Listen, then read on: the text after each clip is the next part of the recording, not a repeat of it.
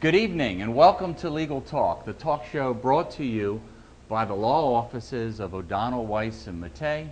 Your life, your business, your law firm. We're located at 41 High Street in Pottstown, where we've been since 1955. We're also located at 347 Bridge Street in Phoenixville, where we've been located since January of 2011, I think it has been. Time flies, maybe 2010. My name's David Megay, and I'm one of the attorneys at the office. And tonight, I'm joined by Mary Foote, the executive director of Colonial Theatre. Mary, thanks for joining me tonight. Good to see you, Dave. Yeah, thanks for stopping by. And thank you for being a partner, so to speak, with O'Donnell, Weiss and Megay law offices and vice versa. Folks, I'm really excited that we're taping tonight's show outside of the historic Colonial Theatre in Phoenixville. And I personally, boring story folks, but I was born and raised right across the river in Montclair Oaks. And Mary, I remember the very first movie that I can remember was The Green Berets.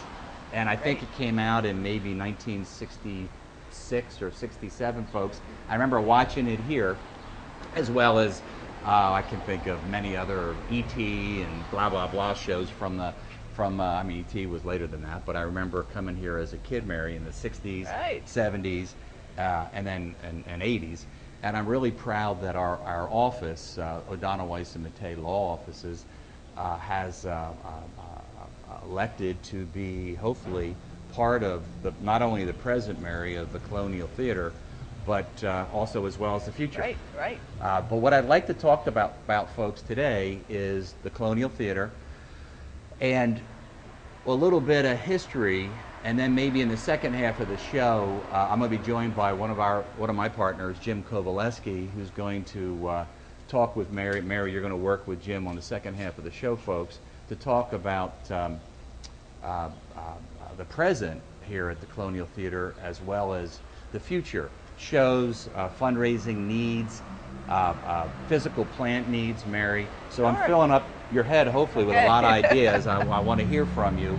But again, folks, tonight we're opening the show on Bridge Street in Phoenixville, very busy part of town, very busy town, and we're taping right outside under the marquee of the Colonial Theatre. What I'd like you to do, folks, is we're going to take a 1-second break. We're going to cut here, and we're going to go inside to talk about the history of the Colonial Theatre, so don't go anywhere. Welcome back, folks, to Legal Talk, brought to you by O'Donnell, Weiss and Megay law offices. I know we only broke for a second, but I had to throw that back in there. Your life, your business, your law firm in Phoenixville and Pottstown. Now, Mary and I here, where are we, Mary? Let's just orient our guests or our viewers. And by the way, Mary, the viewers, I think we have probably a good mix of those who have spent their childhood at the Colonial Theatre, right. Those who are here now presently or come here now presently, and I think, I'm afraid, and that's the idea of the show, a lot of our viewers either have never heard of the Colonial Theatre or they have but never been. So orient our viewers as to where we are. Well, thank you, Dave. Sure. Right now we're inside the lobby of the 1903 Colonial Theatre. It's a wonderfully historic building, was really taken care of on many levels for these 110 years by different groups over time. Did you say 1903?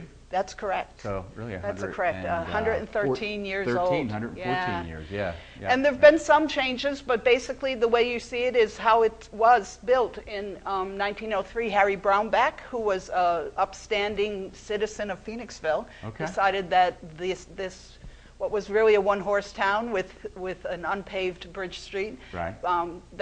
This town needed something for the arts. And so thinking between Philadelphia and Reading, this was a wonderful midpoint for artists to stop by. So this all predates film.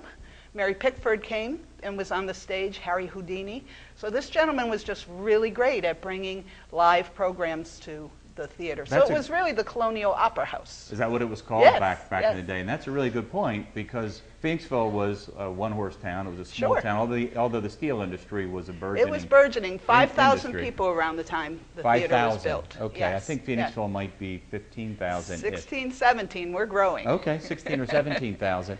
But that's a good point about back then. Philadelphia was Philadelphia. Reading was a decent-sized town, but there really wasn't much in between. That's correct. And for someone, you say Harry Brownback? Yes. To have the foresight to put in a cultural venue back in 1903 is something else. That's right. Okay. And people looked to outside their homes for their entertainment. Okay. Of course, because there was no air conditioning. There were no DVDs. So everyone came downtown. This was their living room. Okay. And it predated moving pictures. That's correct. When moving pictures come around? Oh, well, you're testing my late roughly. 19s, early 20s. So yeah, late teens. yeah. And if you know more about movies than me, folks, Come you in can and let see me Mary know. and talk to her about right. it. Yeah, That's right. But so this lobby was really renovated in the 30s to more mimic the movie theater the movie theaters that were being built across the country. So it became a movie theater in the 30s, late 20s, early 30s. Okay. Yeah, yeah. And we have a ticket count. We have well, not a ticket counter, but a snack stand or whatever. The snack stand was probably put in the 70s, the 60s or 70s. Are there Reese's cups from 1938 in there? No, I'm kidding. I'm kidding. Everything's fresh here. I'm kidding. It's a little bit empty right now, and we'll talk about that later Okay. and some of the future movement of the Colonial Theatre. Yeah, hold that thought for a second. Sure. I do want folks to talk about, in the second half of the show, I do want to talk, Mary, and I want you to start thinking about it now as we're chatting, about not only the presently what's happening at the theater, but I want our viewers to be aware of future events, future expansion, future fundraising needs, etc. So, okay, so in the 30s, it became more of a movie theater. Movie theater, and really a bustling downtown. Anyone who worked at the steel site came downtown to do all their shopping, to do all their entertainment. So Phoenixville, I mean, the Colonial Theatre was really the hub of that energy. Okay. Up until really the late 50s, early 60s, when, of course, like a lot of small towns, industry was starting to wane, and a big King of Prussia Mall brought some competition that we hadn't had before. In the form of bigger movie theaters. Multiplexes, that's right. They started 3 and then 6, now they're 24 screens, just giving people more things to choose from. So our one-screen house, 658 seats, which is beautiful, and again was built as a vaudeville house. So the acoustics are wonderful, the sight lines are great, and there's a wonderful stage. So we've been doing some wonderful programming in this space for the last 20 years. And what Matt is showing now, Mary, is the theater that, and almost like it looked in the 30s. Exactly like it looked. Oh, it's exactly like it looked in the 30s. We did replace the seats because those old seats just became too uncomfortable, but we picked seats that looked historic, we thought. And it is a little dark in there right now because the chandelier that would light up the whole room was sold at some point in the progression of sales of this building. So we'll be doing a major rehab of this space in a couple years down the road. Well, I think it's an interesting point is the theater started off as an opera vaudeville house or venue.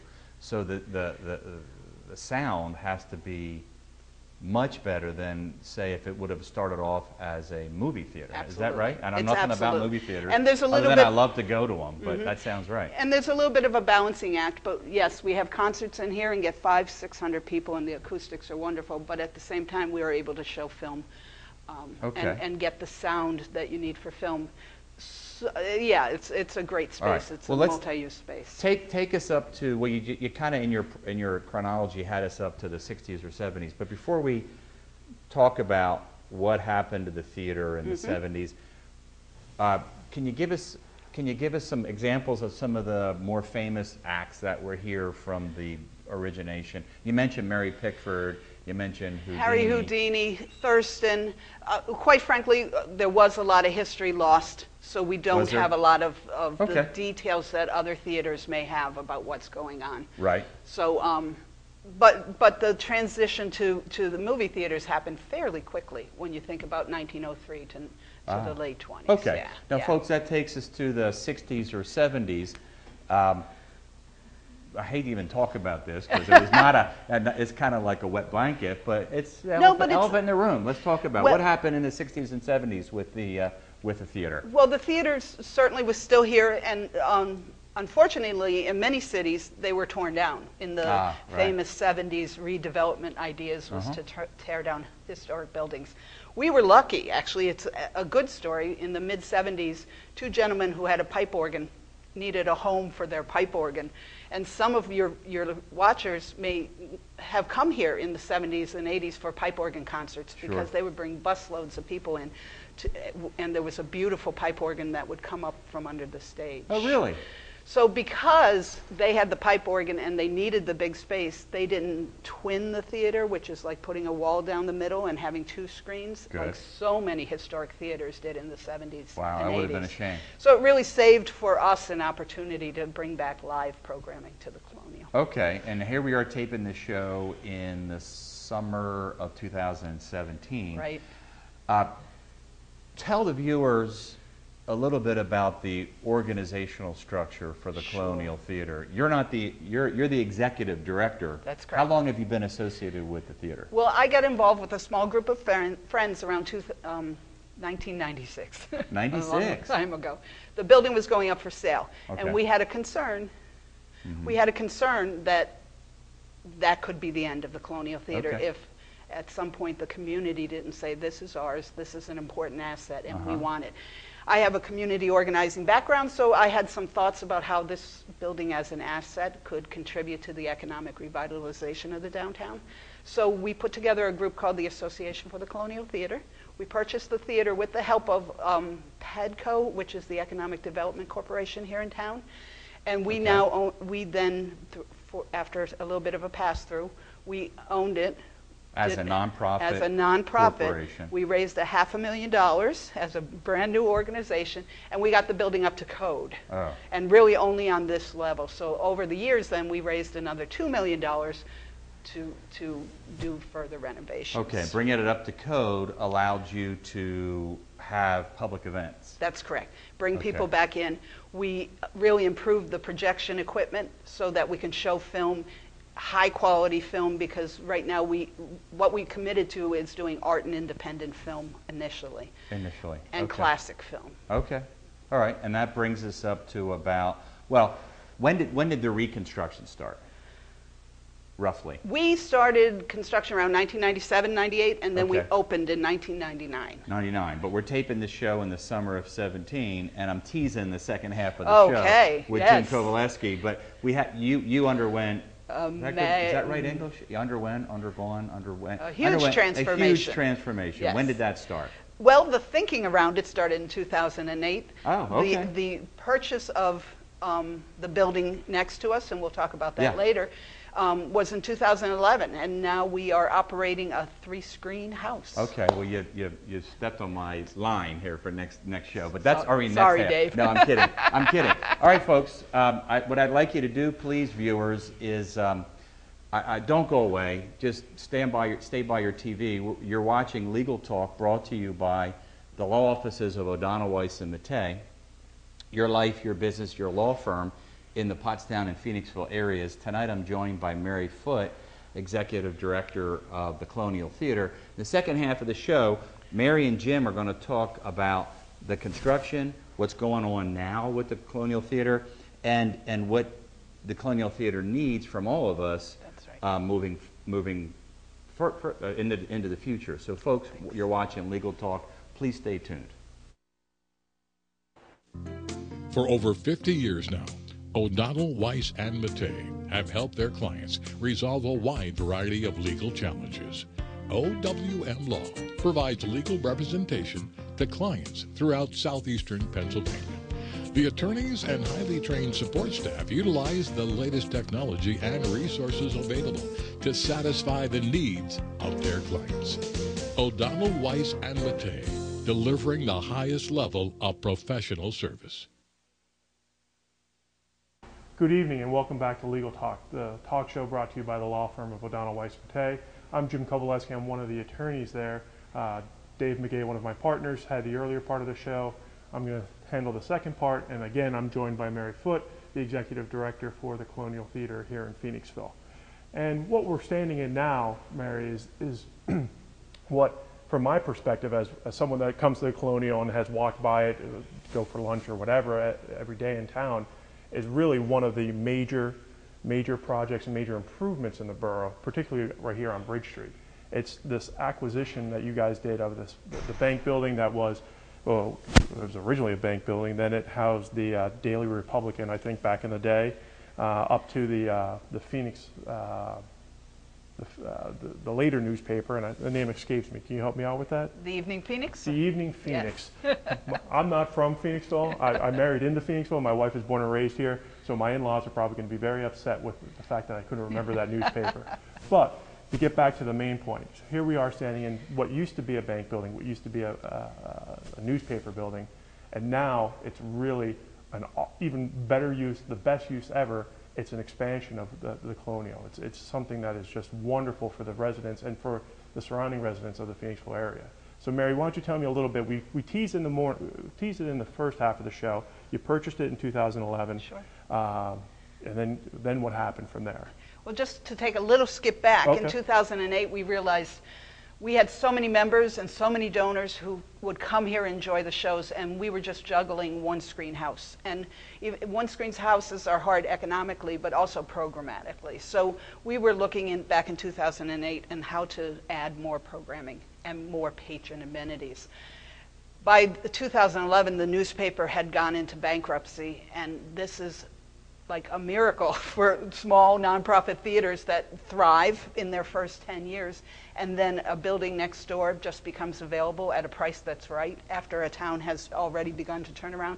So we grabbed that opportunity thanks to our board of directors, who are just so amazing, and purchased the building and then set to do the planning on how to make this magnificent space part of the Colonial Theatre. So I think when you go inside here, you'll see that it really almost fits, and people feel right away that these two buildings belong together. Having been to the Colonial, you don't even realize, you walk through this threshold where there used to be a wall. That's right. And you don't even realize it's a separate building. It seems like it was always part of it. So it's wonderful from that nature. And that's coming from someone who saw it. I was fortunate enough with Mary showing some tours of what it looked like before, and it was just, it was, I think the technical term is it was a junky building at that point. Right. Because there was a lot of stuff in here, a lot of work that needed to be done, a lot of repairs that needed to be made, but they have done such a wonderful job while improving it, but still holding some of the stuff that was here, like the molding, the original molding, the ceiling. It's just absolutely gorgeous. And this building was a bank building, so the wall we had to pass through was about 2 feet thick. I mean, they were serious about building banks back in 1925. They wanted them to be graceful and convey this sense that your money was safe here. So you look up at the ceiling, and that is the ceiling that the bank built with the beautiful glass. And we weren't able to save the floor. It was a tile granite floor, but we found something that we thought made it look, conveys the feeling that was there in 1925. Oh my gosh, yes. I mean, this you walk in here and this floor looks like it's from a building from some of the other theaters that I've been in, or some of the historic bank buildings that you've been in. It just really makes the room look awesome. So with this expansion, you didn't just add theaters, you added other amenities that you were able to provide to the patrons that come, correct? That's great. Yeah, that's correct. This lobby, first of all, can handle more people. When we have a concert in the Colonial, that lobby could only handle 75 people. Now we've got a beautiful lobby that can handle 250, 300 people. We added restrooms, which is always an important thing in this day and age. And also up above us, a room for rental for parties and a roof deck. So we've got a lot of nice amenities for people. And the roof deck, you actually have an event coming up, I think I saw. July 4th, we're kicking off the room, and just as of the first event, because right out on the deck, you'll be looking over on the north side, which is where the fireworks occur in Phoenixville. So we're pretty excited. We've asked people to bring their lawn chairs and sit out on the deck and watch July 4th events. That sounds awesome. I have to keep that in mind for the next time the firm has a party. That's right. That might be the perfect, because not only do you get everything that's inside the Colonial, but you get to see the views of the north side and of Phoenixville downtown, which is just absolutely amazing. And you talked, Jim, about the fact that this was a great asset for Phoenixville, and we believe that, but we see this as a regional space. Our campaign team came from all over the county and helped us to raise the money. We are still raising money for the campaign and invite all gifts, and we are so appreciative of the law firm OWM and them participating in our campaign. Your generous gift was really wonderful. It was our pleasure to be part of that, and it really is. This is something from, I'll take my law hat off and put the fact that I'm on Borough Council here, put that hat on. It's something that the entire borough has been able to get behind because it's such a wonderful asset. It's something that attracts families. I know I've brought my family here to many events that have been sponsored by various donors and supporters of the Colonial, and it's just a wonderful place to go. I've seen the comedy shows that you have hosted here, so that's probably less of a family event, but still an awesome experience. And we're gearing up for Blobfest, which is just in a couple weeks. And because of this new space, just like the Blob, we are growing in our programming for Blobfest. So we're pretty excited about some really new and exciting things that we're offering for Blobfest this year. Awesome. So you'll still be running out from We'll be running out, yes, the iconic run out in front of the Colonial Theatre will still be happening. Any interest in that? Make sure you check in early because I know those tickets sell out very quickly. What's the theme for this year's Blobfest? Oh, I'm putting you on the spot, I know. Yeah, and it's really esoteric. So it's like Bloborama or something. I just remember. Sorry, my Blobfest committee will be very upset that I didn't remember that. I know that my wife's cousin has participated and has done the decoration and dressed up, and you can really go all out and have a great time. It's a great community event. It is. Oh yeah, it absolutely is. So why don't we check out for a minute, and then we can go down to see one of the new theaters that you've installed. Great. And you can tell us a little bit about that. With this new theater, were you able to change, with the two new theaters, were you able to change your programming as far as the movies you show, or is that going to stay the same? Well, what happens is now we can get movies sooner and keep them a little longer. When you only have one screen and you're working with a film distributor, they will only let you have a film after it's been around in the other theaters for a while. We want to position ourselves as what's called a first-run theater, meaning within 3 to 6 months we expect to be showing films when they open in Philadelphia. Wow. Toe-to-toe. We will continue to lean more toward the art and independent film and foreign film because we feel like that's a market that isn't served out here with our competing, the larger theaters. Sure. But we also do a lot of great kids programs and classic films. So I think we have a programming schedule that has something for everyone. It really is amazing what you can do in the space that you had before, and I'm so excited to see what's coming down the road in these new spaces. It's a wonderful, wonderful thing. So we talked a little bit about your fundraising efforts. Let's get back into that because you have, I think there's a dedicated website, Bank on the Arts. It's bankonthearts.org, and it's on our own website, so thecolonialtheatre.com. You can go there or just Google bankonthearts.org, and you can see who's given. You can see the great pictures that are the testimonials, and really the effort that we've been going through for 3 years to raise the money necessary to open this place. It really is amazing. I've seen the numbers. I've seen some of the numbers of the money that you've been able to raise over the years for this, and that just really speaks to how much people get behind and want to support you. Yeah. So if I'll make the one last plea. If you haven't checked out the Colonial, make sure you do come down, see a show, see the comedy. It was hilarious. Come see a movie. It's wonderful. Bring your kids down because there is plenty of stuff for the kids as well, and also make sure you check out the fundraising page for the Bank on the Arts because it is a wonderful program. So this is Theater 2. It's 173 seats. We also have a very intimate 63-seat theater down in the lower level. And that was the beauty of this building, that there's just so much space underneath that we were able to use to create a couple spaces for entertainment. No longer a dirt floor, because I remember there was a part of the building that had a dirt floor. That's right.